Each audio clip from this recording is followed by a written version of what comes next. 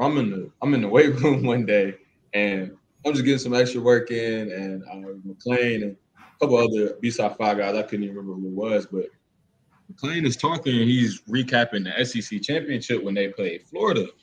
And obviously, Coach Saban has come out and said this before, like, you don't want a candy striper at linebacker, right? You want a real dog. Like, that's who's setting the tone for the defense.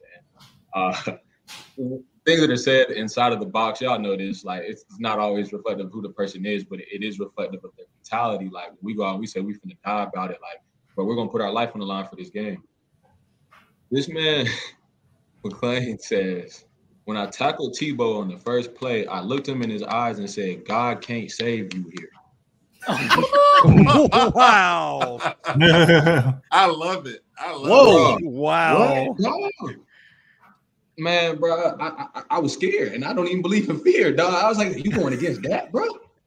Like, that's a man that's decided, bro. So I take my hats off to him. Yeah. Man. You gotta look at who Rolando was surrounded by, though. Like, he came in early era Saban, like, them was thugs. Like, Mark like to talk about all of them. I mean, for real. And all them jokers. All of them, bro. All of them. And then you had the DBs behind them. Them Florida boys started coming in, bringing that swag and that speed with the toughness. Man, Woodall and all them boys are already on campus. Come on, man. Bro, you had some dogs out there that was just, ugh.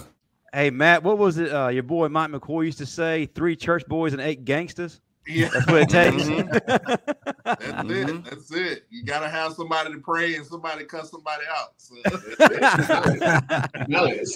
it's the good balance. You got to have a good balance. You got to have some thugs, some church boys. You got to mix it all together.